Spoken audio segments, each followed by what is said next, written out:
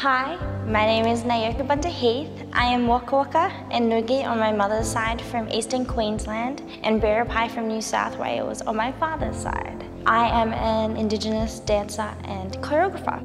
My first show is Blood Quantum, which is about my matrilineal lineage and based on my mother and my grandmother and grandfather who were a part of the stolen generation. I was really fortunate enough to share the stage with my mother, and now I will get the opportunity to turn my father's PhD into a contemporary dance work, and I will get to share the stage with my dad.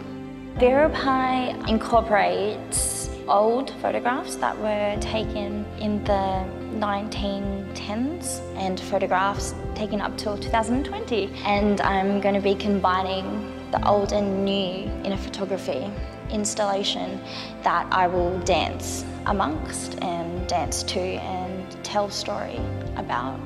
Birrpai shouldn't follow the stereotypical mainstream idea of art and dance. I felt the audience needed to be a part of the story for them to really empathise.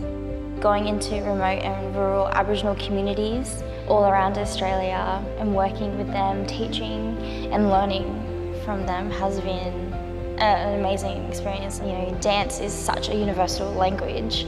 Definitely an honour and a privilege to tell my grandmother and my great-grandmother's stories intergenerationally. It's really fun and exciting, and I definitely would advise others to do the same.